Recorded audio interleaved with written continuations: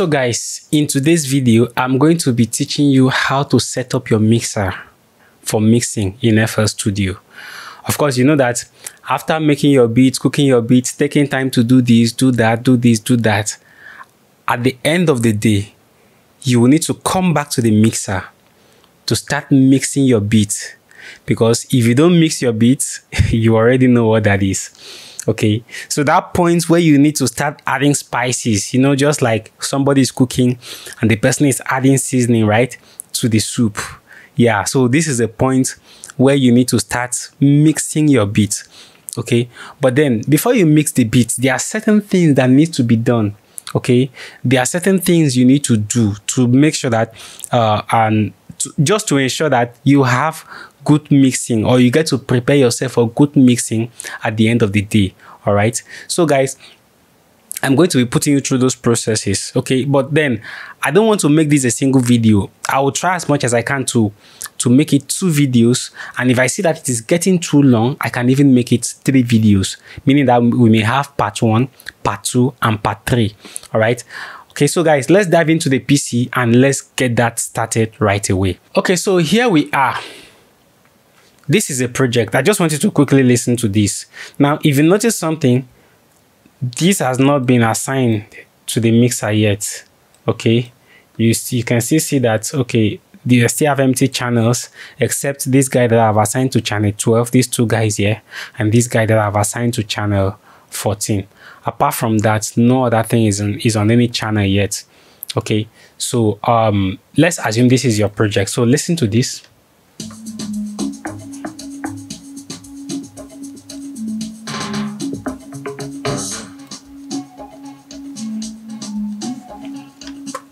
Now, let's assume this is the beat and you need to start mixing. If you look at my mixer channel here, apart from this guy I showed you, there is nothing on this 9, apart from this 12 and 14.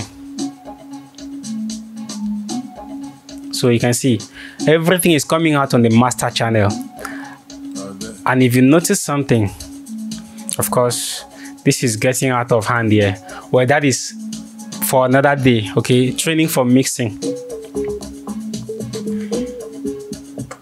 Okay, so let's leave that.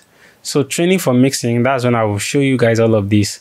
Okay, but what I just want to show you is how to bring your things to the, how to bring your stuff to the mixer. Okay, all right, so I want to assign this guy to the mixer. There are different ways you could get to do this.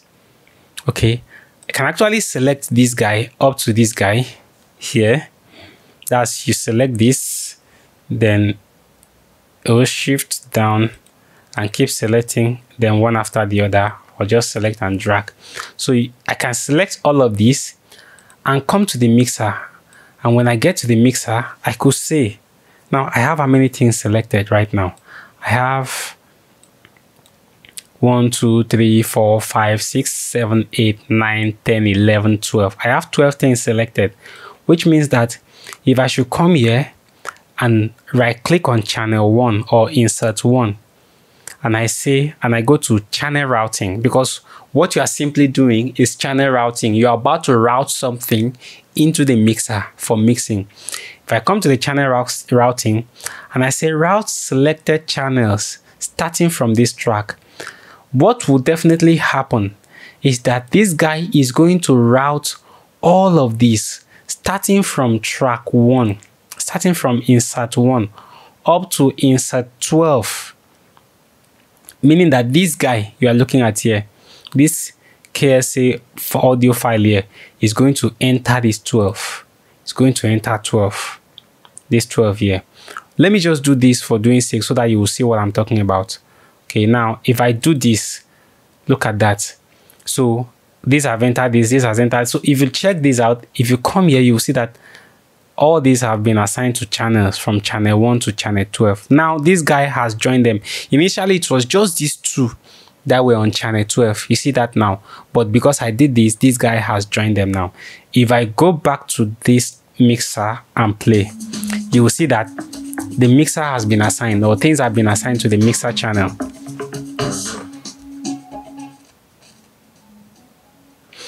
So you can see that. But then that is not what I want to do.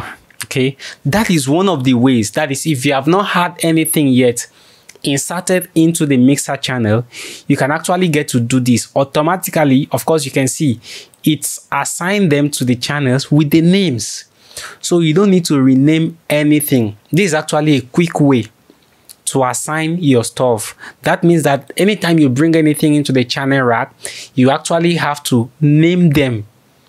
That way, when you are assigning them to the channel, to the mixer channel, you will not need to start renaming anything again. Automatically it will come with the names. Do you see that now? That is one of the ways. But then that is not what I want to do. Now, one thing about FL Studio is that assigning to mixer channel, I don't think you can undo yet. No, nothing is happening yet. So you cannot undo anything. This concerning routing to mixer channel, you cannot. So well, I don't know if there is a way to do that. Probably I will find that out soon. To the best of my knowledge right now, I don't know a way to do that yet.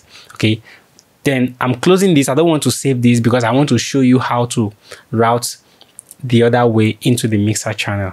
Okay, so that's the first way to get to route into the mixer channel. So let's go back to our project again. Excuse me. Let's go back to our project, FL Studio. Let's go back to the beats again. Okay, it's loading up. Okay, so we have this guy loaded up again. Okay, so that's one way. I hope you've noted that. So the second way you can get to assign to the mixer channel is actually by just seeing, okay, if you don't want this guy to overlap or this guy to enter the 12, you could just select it from this, from whatever channel you want to select, and make sure that you don't select the one that will fall into that channel. But then we are not talking about that again now. So the next way you can get to route into the mixer channel is getting to route each of the sample file or each of the plugin separately, independently, one after the other to the mixer channel. Okay,